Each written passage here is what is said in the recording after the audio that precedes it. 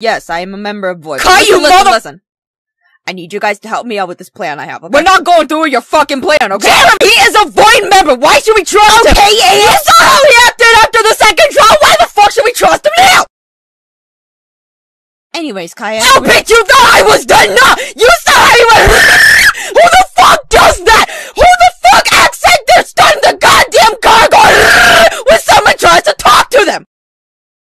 Jeremy. Next thing you know, he might identify himself as a fucking truck and has the wheels on the truck. Go wee, smash him all the way to his precious egomaniac quarter as his pronouns. Jeremy. Yes, I identify as two trucks having sex and stealing the bus's wheels and its gas, farting all the way to Jeremy's useless and emo life. Jeremy, and you gon' trust an ableist prick over this useless and emo boy who at least tries to have common sense.